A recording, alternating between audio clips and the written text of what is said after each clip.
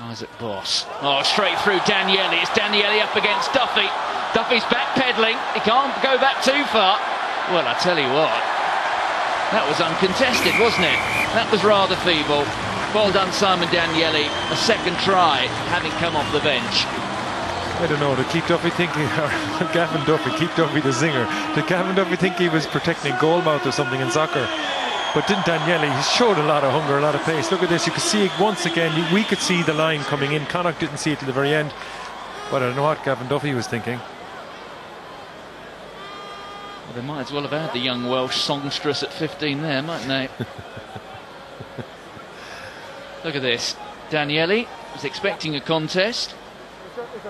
And Duffy backpedals. And through goes Simon Danielli. A second try. A fifth one for Ulster. And it's becoming a rout, isn't it?